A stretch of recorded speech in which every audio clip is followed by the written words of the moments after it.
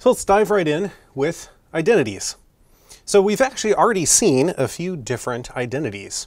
So for example, when I was talking about implication, we saw that P implies Q is logically equivalent to not P or Q right here. And this is our first example of an identity. So an identity is nothing but two logically equivalent compound expressions. It's basically two different ways to say the same thing.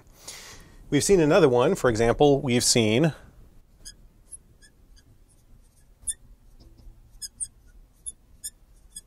this one in a previous video. Not P and Q is logically equivalent to not P and not Q. This one right here is actually an example of De Morgan's law.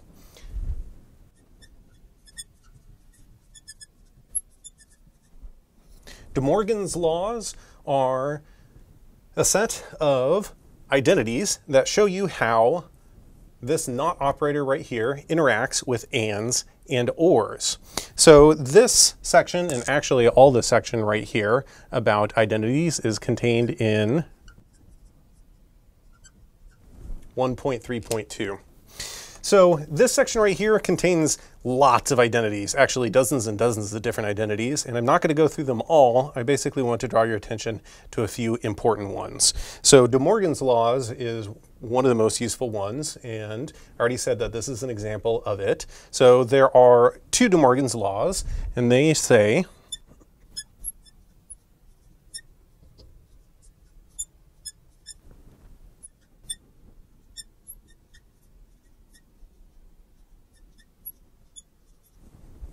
this right here, that basically, because we remember from precedence of operators that this not right here has top precedence, it tells you how to have that interact with nots or ands and ors over here.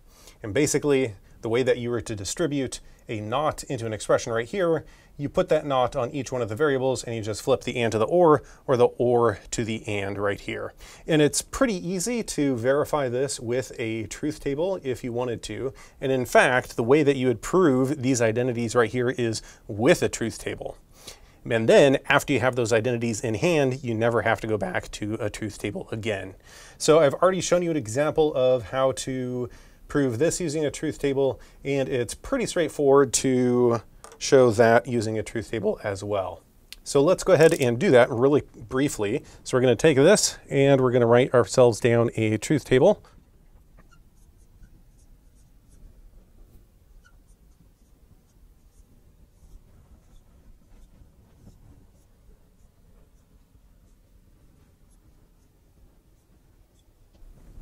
So here we have a truth table for these couple of statements right here, and we can really quickly go through and fill it out. So first off, in this first row right here, true and true is true. Flip it, it becomes a false. There we go. Let's check this one out. Well, that flips it, so it's a false or a false, so that's also a false. On to the next row. Okay, a true and a false. Well, that's going to be a false, but then we flip it, so it becomes a true right here. And let's see here, this true becomes a false, and that false becomes a true, so it's true or false. Well, that's going to be true as well. This is looking good. This case right here is basically the same, it's symmetrical. So we have false and true. Well, that's going to be false, but that flips it to be a true.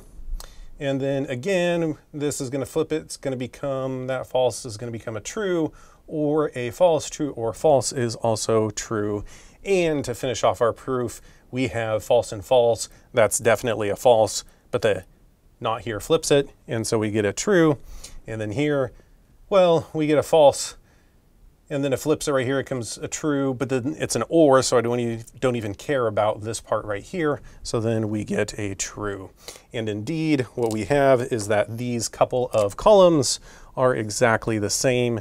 Therefore, these two are logically equivalent. So every single one of the identities that we're going to cover in this particular section can be proved by using a truth table. And once you've proved it once using a truth table, you never have to go back and use a truth table to derive that again. You just have that identity, and then you know it's always going to be true.